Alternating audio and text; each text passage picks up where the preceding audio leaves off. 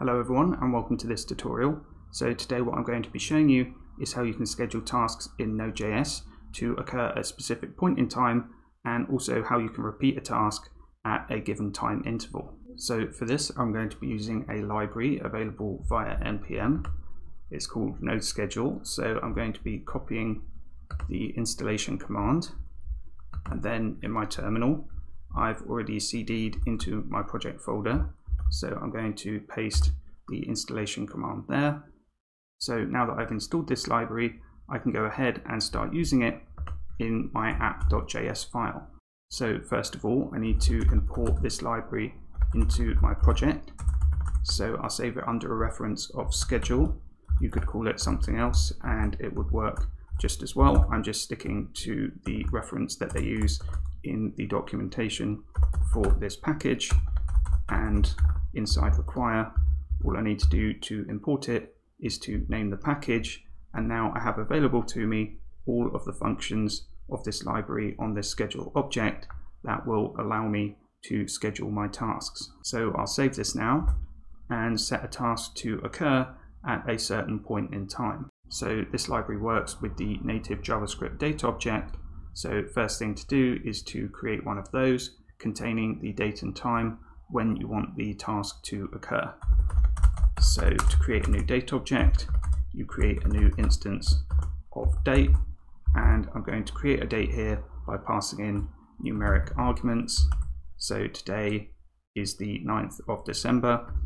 You need to watch out with the months. So with a date object, the counting of months, it starts from 0, so December would be 11. That's not the case for days, however. So for the 9th of December, I can just enter 9 there, and I'll enter the time as 1500 hours, and I'll come back and edit this in a moment. So this task occurs just after I've written the next bit of code. So we're now going to call on the library to schedule the task. So it's under the reference schedule, and you want to call the schedule job method. The first argument you pass in here is the date object that you've created, and the second argument is a function in which you place the task, whatever it is you want to do.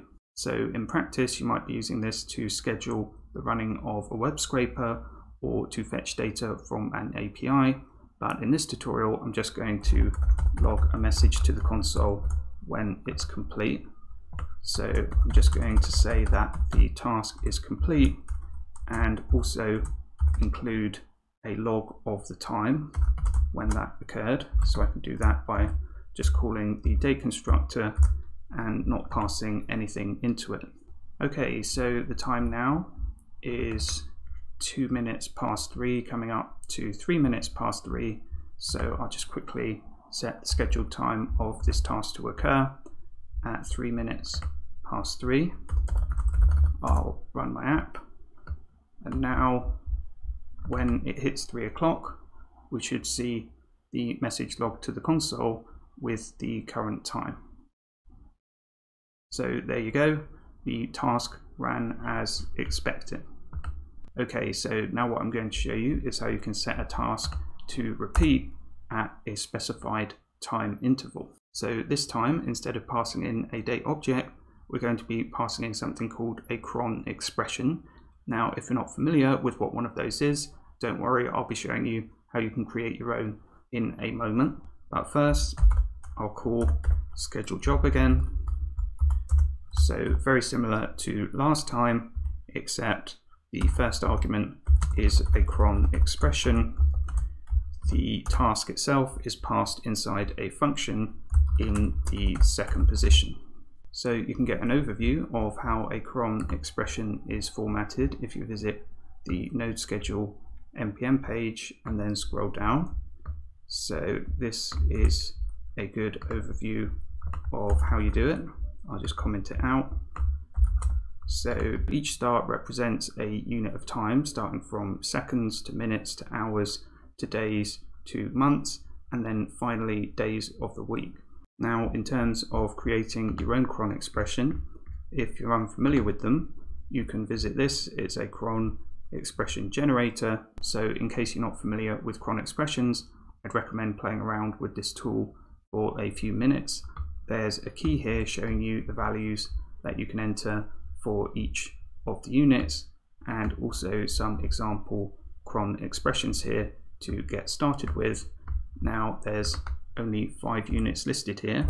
The seconds in a cron expression are usually optional, but in this tutorial we're actually going to be setting the task to run in seconds so that you can see the task repeating in real time.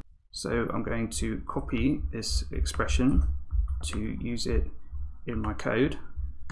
So I enter it as the first argument here, and I need to set a task to run every 3 seconds. So I'll just say job done here, and in fact I could use console count here to see how many times this has run. Okay, so hopefully this is working now. I can start my app and the task should be running every 3 seconds. So you can see this is repeating itself, and it's just going to repeat indefinitely here unless I cancel it. So that's the final thing I want to show you in this tutorial.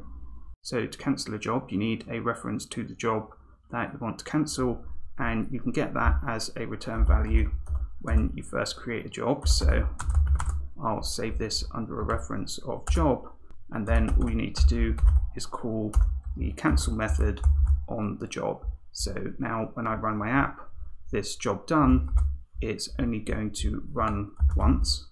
So I'll start a new instance of PowerShell, run node app.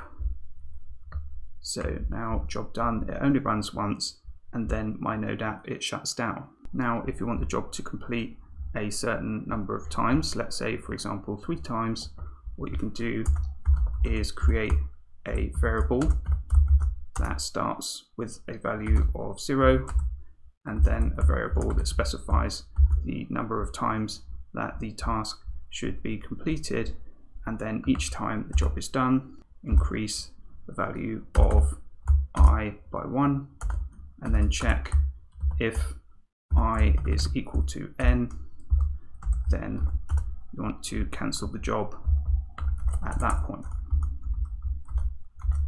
So I'll run the app once more. This time the job should only complete on 3 occasions.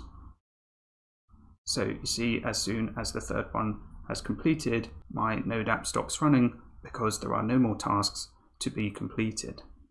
So this is how you can schedule tasks in Node.js.